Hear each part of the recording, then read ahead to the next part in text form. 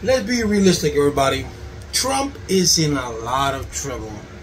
And I'm not talking about legal problems, because that's totally different what this video is all about. But he is in a political upheaval of trouble. I'll tell you what. For all you Republicans who think that Donald Trump is going to win, he's not going to win. You think that just because his 3 chosen justices chose to lean to remove Roe versus Wade, that in itself fits good or fits okay with women around this country? No, it does not. I don't care if you're pro-life. Once you take that away from a woman, you're taking away everything, or basically some of the things about everything. Because even if that woman is pro-life, you're taking the ability of her to choose, is to choose whether she chooses to have the life or not. Because you're taking that away from her. You could say, she could say, you know what, I am pro-life, but I'm the one that chooses because this is hers. And the Republican Party, the Supreme Court took that away from her, and has taken and it was those 3 justices with the others that Donald Trump chose, and that's going to hurt Donald Trump a lot, whether you like it or not. That's the honest to God truth. Donald Trump lost in 2020 because there were a lot of Republicans that went against him because he kept repeating the same stuff over and over again. The monotony with Trump was the same thing. Nothing's changed then. Nothing has changed now. He's still running on the same platform. His platform has not changed from 2020, from 2016. It's the same one. There's nothing new. Only thing that's new, or no tax and tips. That's ridiculous, stupid. That makes no sense at all. But I digress. But the moment that Roe versus Wade was handed down, a lot of women are not going to vote for Donald Trump. There's more women in this country than there is men. But I don't know if there's more women voters, but I'm not going to go look her up on Google. You can do that yourself. But that in itself is going to drive the women to go with Kamala Harris. Okay?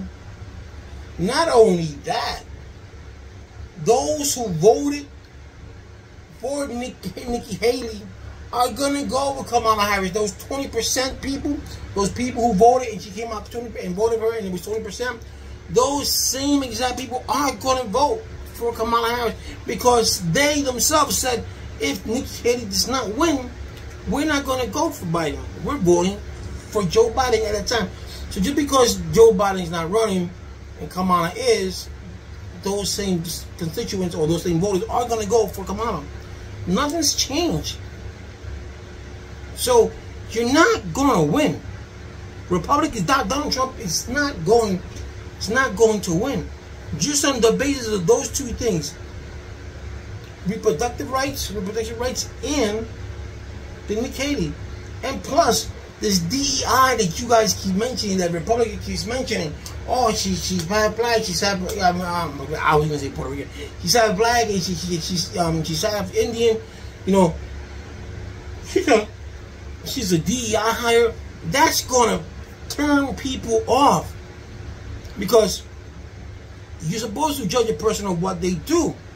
And then fabricating lies after lies after lies. A person who does not care won't do the research. But a person like me, I'm doing my research at Kamala Harris. I have done my research. I am satisfied with what she has done. And I'm also satisfied with what she stands for. Okay? So I don't need to look any further. I'm not satisfied with Donald Trump. I'm not going to vote for Donald Trump. I will never vote for Donald Trump. I don't care if he gave me $1 million. I would never do that. My vote's not for sale. The man is a narcissist. He's a liar. He's everything. You would have given me any Republican candidate, I would have voted. Me personally, I would have voted for Chris Christie if you gave me the chance. If he would have slipped in the burning. But like I said, those things are going to hurt Donald Trump, and the Republican Party will go down. You're going to lose the House. You're going to lose the Senate. And this country will rise again, as we're doing now. The economy is good. The GDP is good. Okay? Unemployment's low. Okay? We are at 3% on inflation. We want to do it to go down to 2%, but that takes time. Our inflation is better than any inflation in the country, in the world. Our GDP is better. Because Joe Biden has brought back the things he said he was going to bring back. And he has done it.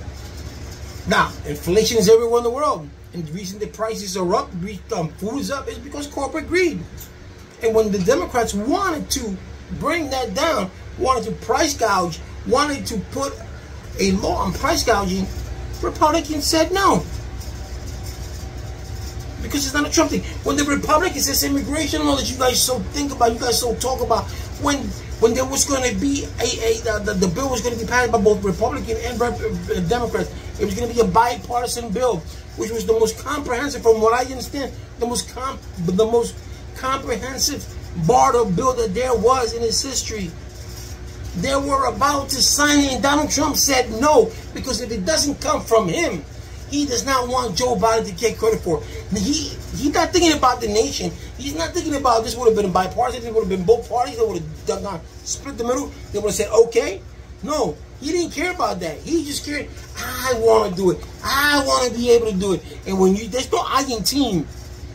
So when he says I, it's just him. So that in itself, there's a lot of things that are not going to put Biden. I mean, it's not going to put Donald Trump in the White House again. He shouldn't have been there in the first place. But 2024 is going to be very, very dark for Donald Trump.